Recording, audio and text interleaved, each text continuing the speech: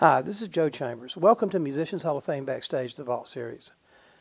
Today's show is another clip from an interview we did back in 2009 up in my office at our original museum location with the great Chip Young. Chip moved here from Atlanta with Jerry Reed back in the 60s and was one of the top session guitarists. In this interview, he talks about his best bud, Jerry Reed, and some of the things they did together, and both being thumb pickers and playing together as a duo, and just the camaraderie that they had. There was a particular phone call that went on for about a week between Jerry and Chip that was hilarious, and you'll see that, which reminds me of, and I was sitting in the same office where this interview was done, and Jerry would call me toward the end of his life. He'd call me a few times every week, and just in the afternoon, and just want to chat. And it wasn't all about music at all. It was actually, he wanted to let me know, and I'm sure he did the same conversation with a lot of his friends, that there was a lot more to life than being a movie star and a music icon, and that family and God was the most important thing. Hope you enjoy it. If you do, be sure to hit like, subscribe, and the notification bell so you don't miss any of our content. Once again, Chip Young. Hello, I'm Chip Young. I'm from Atlanta, Georgia. I kind of grew up with Jerry Reed and Joe South and Ray Stevens, all the hellions of Atlanta down there. Anyway, I worked in the band with Joe South and the Believers in the late 50s, middle to late 50s, and I met Jerry Reed, and I engineered for Bill Lowry at a studio down there called NRC, and I got drafted after I'd been working there for about a year, and Jerry Reed wrote letters to me all the time when I was in the service and telling me about things that were happening here in Nashville, and he said, when you get out of the service, I want you to come up here and go to work with me. And when I did, he moved me up here, and we worked as a duo for about a year out on the road, playing, both of us were thumb pickers, you know. And back when I was engineering, Jerry would come by the studio at night and would put down a bunch of demos for Chet. And Jerry would talk to Chet and tell him how he was playing it, you know.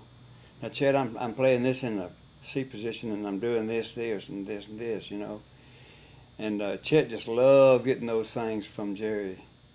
There was something different. Chet told me later on in life that he would have quit playing guitar if it had been for Jerry. Said he'd done everything that was possible that he knew how to do. Jerry comes along, shows him a brand new way of doing things, you know. Sparked his interest again. And Chet got a renewed interest in playing the guitar again. Said all because of Jerry. I played a lot of golf with Chet, you know. He was just a wonderful man. Becca would always ride with Bergen White, and Bergen and Bob Beckham and Chet and myself would play. And Chet and I always rode together. We always just talked about music and the Brown Ferry Four and Merle Travis and all these great players, you know. We just talked about music all the time. He told me, as a matter of fact, that album I gave you, he told me of all the thumb picking albums, this blew me out of the golf cart one day. He said, your album is the best of all of them. He said, it's just right where thumb picking ought to be. It's not complicated, it's just simple and enjoyable to listen to, you know. I did a show last weekend, getting off the subject again, but with Eddie Pennington, the thumb picker I was telling you about, Travis player. Bonnie Taggart was there, Bonnie Rasmussen, Chet's PR lady, you know, at one time. She called Leona while we were playing, I was playing Oh by Jingo. She called Leona and Leona said, get him to play it again. So Bonnie asked me if I'd play it again for Leona, and she held the phone up while Leona listened. He said, "Oh boy, that's good. That reminds me of Chet so much." That's great. I had a little woodworking shop out behind my house, and Jerry Reed called me one day and said, "Let's build a model airplane." He used to build model airplanes when he was younger, you know, and I said, "Okay." And so we took my shop, I cleaned it up, and I put a big table out there, and we built a foot wingspan model airplane, Piper Cub, huge airplane, you know, to build. And while we were building it one day, I said, Jerry, I'd like to learn some instrumental of yours that nobody else does. That, you know, it's not recorded or something. And he said, well, I've got something I'll teach you. So, as you know, Jerry had non-essential tremors. His hands shook all the time, not from palsy or anything, but it's just a hereditary disease that he had. And he finally showed it to me, and I said, well, I think I got it, you know, and I kind of figured out where everything was, and I'd woodshed it for 3 or 4 days, and I'd call him and play it for him, and I'd say, man, he said, no, you're not doing the thumb right, and slam the phone down. And I'd say, well, what's going on here, you know? So I'd call him back a little bit later, and hey, I think I got it now. But hey, I got something I want you to hear. Clink. He'd hang up the phone. And this went on for a week. I mean, every night I'd call him and say, I think I've got it better now. I've got it figured out. I got something I want you to hear. Clink. He'd hang that phone up. Every time I call him, hey, let me play something for you. Clink. Just every time. So I quit calling him. It's probably what he wanted anyway.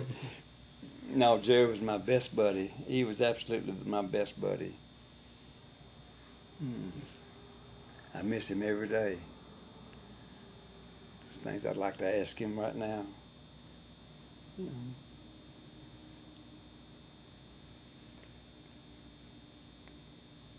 What was that song that Jerry showed you that he kept hanging up on you on? Oh, it's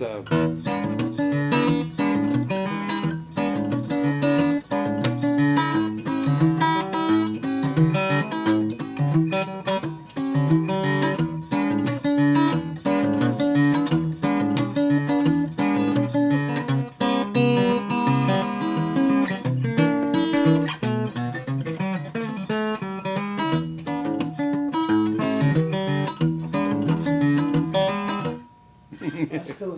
Jerry made that up. yeah. Did he never recorded it or anything? Never recorded.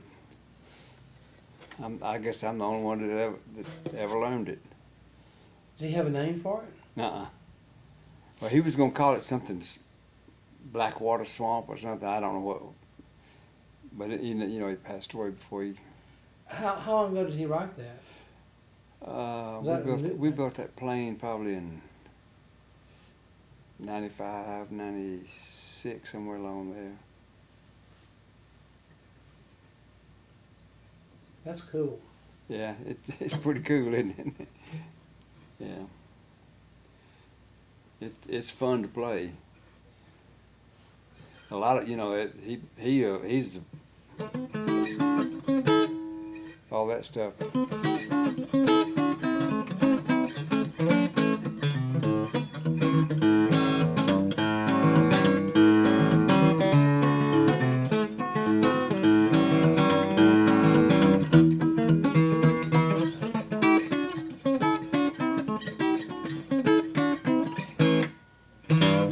Or something.